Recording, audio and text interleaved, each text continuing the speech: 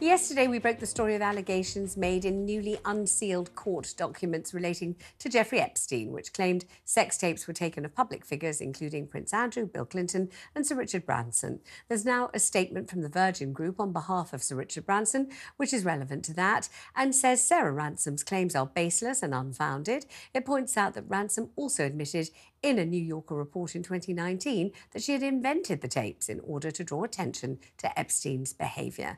Moving on now, the Sussexes are in danger of running out of money as their revenue streams in the US dry up. Royal biographer Tom Bower says Harry and Meghan have failed in Hollywood and are struggling to find new means of income after losing their £19 million Spotify deal and being labelled grifters by one of the company's executives. There are reports the couple's £40 million Netflix deal is now also on the rocks due to a lack of new ideas.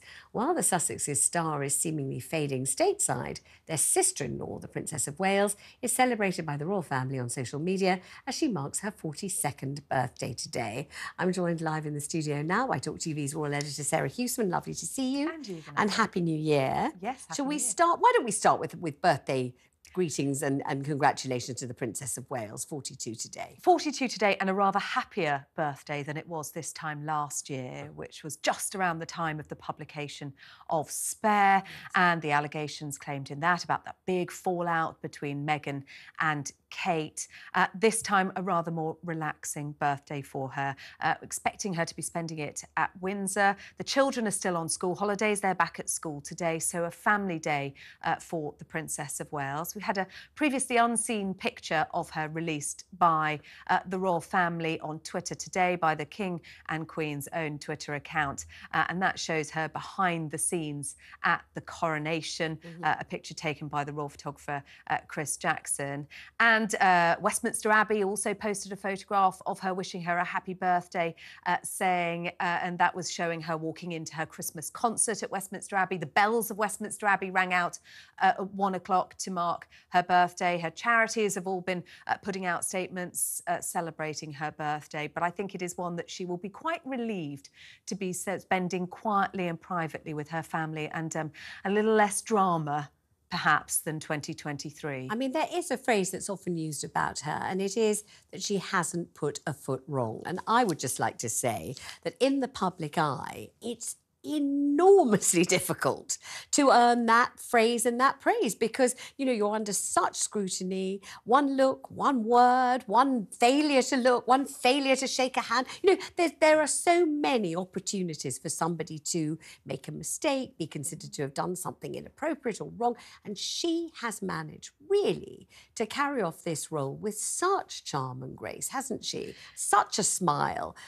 Enthusiasm, politeness, kind of understatedness, never looking as if she wants the limelight, but looking happy in it, happy enough to make other people happy to see her. I mean, I think she's pulled off the most incredible feat. And it's not a role she was born into. No. This is something she's had to learn over the years. And she's not necessarily comfortable with the limelight, but she has had to adjust and she has really found her place now and found her role. And I think she very much does look like a queen in waiting. Yes. But because of what you say, Vanessa, about her never having put a foot wrong, I think that is why at the end of last year, with the publication of Endgame and the allegations that were made in that, Kate being named as being one of those involved in the royal racism row, according to Omid Scobie in his book, that will have been extremely difficult for her. And yet she carried on. She hosted her Christmas carol concert. She attended the diplomatic reception at Buckingham Palace, for example.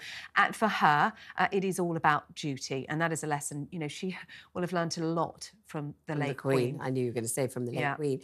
Let's talk about Harry and Meghan and their financial situation. I mean, we don't have to organise a whip round in the office right now for them, do we? It's not that urgent. I don't think they're exactly on the breadline. No, not Skid Row. This is a claim made by Tom Bower, who I think it's fair to say is no fan of Harry and Meghan, who wrote the book Revenge about the couple, but he talks about their finances, having lost that Spotify deal. He suggests that the Netflix deal is in jeopardy. That's something that Netflix themselves have said no, isn't the case. They have no plans to end their partnership with them, and actually they came up with the most sensational Netflix documentary of the previous year. But look, things have not been easy for Harry and Meghan, and I think think trying to find financial independence has been much harder than they might have anticipated. Meghan signed a new contract in the spring of last year with the talent agency WME. We haven't yet seen anything come out of that.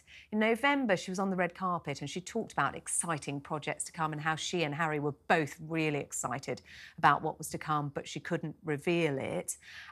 We haven't heard any more. We've heard a speculation, haven't we, that she might have an Instagram, a blog, a social media empire, a little bit like Martha Stewart's, a little bit like Gwyneth Paltrow's, that kind of a thing. But we haven't really seen that either. We haven't seen that, and then we've had talk about some kind of feel-good enterprise that she might be going into. We don't know what she's going to do. So she wasn't on the red carpet coffee. at the Golden Globes with her former Suits co-stars. They said, well, we don't have her number to invite her. But it has been difficult. I mean, if you think about the jokes being made on at their expense at the Golden Globes, you know, being paid millions for doing nothing, for example, that the subject of jokes on Family Guy, on South Park last year, that isn't the way they wanted things to go. And financially, it has been much, much harder. They've done these commercial deals because they needed the money. They want to launch a big life in California. We know that they've got very high security costs. Prince Harry, of course, has had his legal fees as well to be dealing with. But it isn't as easy to come up with the goods as perhaps they might have thought it was. Sarah, thank you very much indeed.